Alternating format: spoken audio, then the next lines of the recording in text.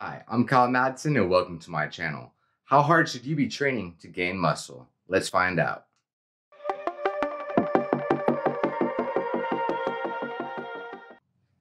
First things first, 99% of us aren't training hard enough. If you're trying to figure out if you should train harder or less hard, the odds are you should be training harder. If 100 people watch this, which, hey, fingers crossed, we'll see. But one of them might be training too hard. The rest of them, no. Like, we're not doing that. Like, even I have a hard time training hard enough. For me, I have to dial it back because I want to work out more often, like twice a day. But I know I can't recover, so I have to stick to one. For example, when you're looking at an elite athlete, do you think that the difference between you and them is that maybe they're taking a little easier than you? Probably not. They're probably training way harder than you, and they've obviously got the results. If it meant training less hard to get faster, a lot of us would be fast. So what are some signs that you're not working hard enough in the gym? Well, first things first, if you're not making a lifting face on the end of your every set, your last couple of reps, then you're not working hard enough. If you can keep a composed look and not strain and not close your eyes and like grimace, then you're not working hard enough. So during your set, after a few sets, you should have a good pump going. If you don't feel blood in the area, then your body is not having enough time under tension. Now, if you've watched my other videos, which I hope you have, if not, click one of these links and go watch another one. But the thing that I always preach is it's all about consistency and habits. I don't talk about going super hard all the time, so I want to make this video very clear that I think when you train, you should be going hard. But just how hard should you be going? What I think is you build a consistent habits where you're getting in the gym, and each time you get in the gym, you're going to go a little bit harder than last time. That's progressive overload. That's the number one way to build muscle. All right, so now you're training harder. You're training harder than last time. You're going hard. Anywho, by the time the next workout comes around, if you're still sore, not two, but maybe three, if you're sore 3 days later, you need to take it a little bit easier. If you're brand new, don't expect to be keeping up with your friend who's been working out this whole time.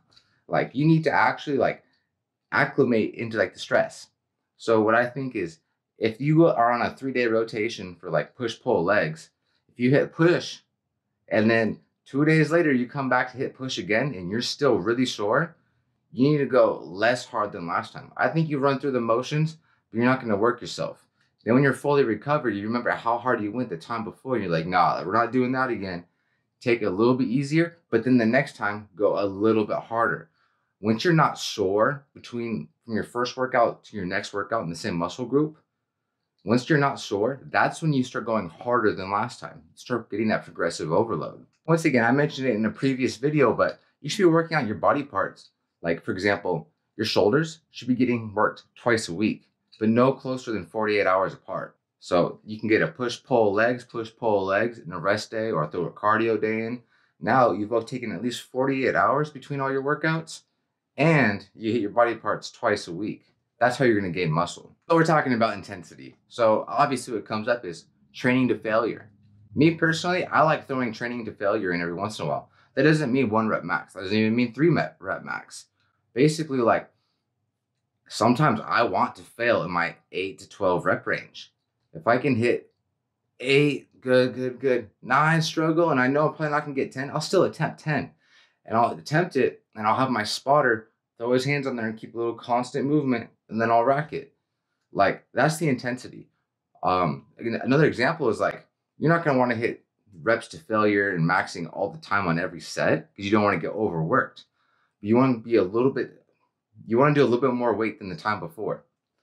You're not always going to be able to do that, but you should try a little bit each time. Try a little harder. Additionally, I like to fail with biceps, triceps, that kind of stuff because it's safer. Like, if I'm doing a bicep curl and I'm on 8, 9, if I go to 10 and I fail, I just let it hang. I just drop it because, like, I don't have that weight over me. It's super safe, so I might as well take advantage of that attempted rep. Now, I'm not telling you to try and lift super heavy weights for like a 1 or 2 rep failure. That's how you tear biceps. Basically, if you want to know how hard to train for maximum muscle, you just got to become obsessive. And like, the reason for that is if you want the maximum gains, you need to get in touch with your body. You got to figure out how often you can work out, and it's going to be a little bit different for everyone. But if you want to get like a good amount of muscle and you want a starting point, follow these tips. And then as you understand your body a little bit better, adjust. During the set, we're working hard, we're getting the reps. How long between sets should you be resting to get like the maximum intensity? Me personally, I like to rest 2 to 3 minutes, sometimes a little bit more from working for maximum strength. Hypertrophy, I'll bring it back just a little bit.